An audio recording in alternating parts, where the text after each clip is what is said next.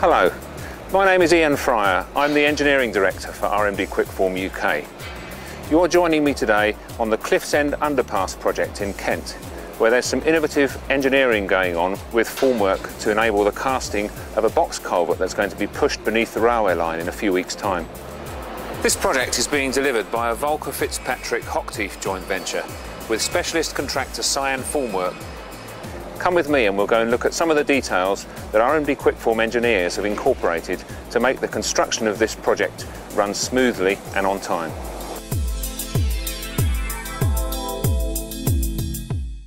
The underpass is cast in 6 discrete sections. Each of them weighs around 2,500 tonnes. I'm standing now under one of the completed sections, and you can see the quality of finish that the RMD Kwikform plywood has produced. I'd like to take you now underneath the falsework which has been used to cast these tunnel segments so that you can see some of the innovative engineering that we've produced to make this project possible. The first thing that's unusual about this falsework is that once the tunnel segment has been cast, it doesn't actually get struck and removed from underneath the soffit. The entire 2,500 tonne tunnel segment gets lifted on hydraulic jacks off the falsework and then slid into position adjacent to its neighbours further along. In order that the tunnel segment can be physically lifted off the falsework and formwork, the internal formwork to these walls here has to be capable of being hinged backwards.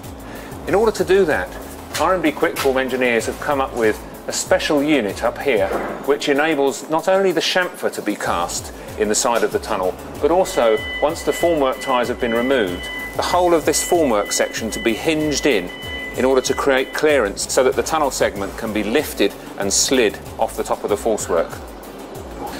Underneath the downstand beam there's a slide path on which the tunnel segment will be slid once it's launched into the next position. And either side of the slide path is a section of RMD Kwikform soffit which has to support the weight of the downstand beam that's on this side. Once it's time to strike the formwork, these jacks can be simply removed and this section of soffit can hinge down slightly, which enables then the formwork to be hinged back so that there's the minimum amount of dismantling required down here with each use. That reduces the amount of manual handling required when you're reusing the equipment again and again and again, which is a tremendous benefit to health and safety on the job. The outside shutters on these tunnel segments are made up from RMD Kwikform Super Slim soldiers, Alform beams and premium film form ply on the inside here. That's what's giving the good finish for these tunnel segments. The shutters are working hard in terms of design because they use 20mm form ties. Each of these can carry 160 kilonewtons of form pressure. The advantage that brings is that you get the minimum number of ties over the form panel, so the time to remove and replace the form ties with each reuse is brought down to the absolute minimum. The falsework is further complicated by the fact that access was needed through the falsework at all stages during the construction. And in order to accommodate access, RMD Kwikform engineers have used standard equipment to build this 5-metre wide access for vehicles which can be used at any time during the construction. Hello there, I'm Lawrence McConnell from Sian Formwork. I'm the structures supervisor on the Cliffs End underpass site down at Sandwich in Kent. Behind me is the steel fixers prefabricating the cages that go into the deck sections, which will then be pushed into the ground to form the tunnel under the railway.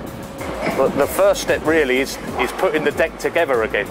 These sections will then be lifted up onto the deck, put into place, where we will then be pouring the concrete to around about 1,000 cubic metres of concrete in each section. There's 6 sections to cast, which are then slid off and slid through the ground to form the tunnel.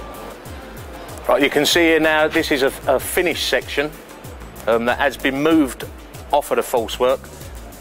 This is the ram that they move it with. It's lifted around about 100mm, 70 to 100mm, and then it is just slid along at a rate of about 15 metres an hour. Here we see the jacking system, which is done by a firm called Mammoets.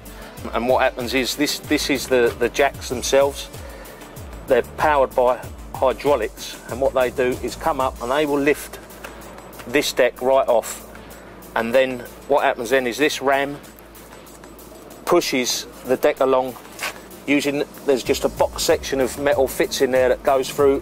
When that hole lines up with that, it will go through that hole, and that's what they push off of.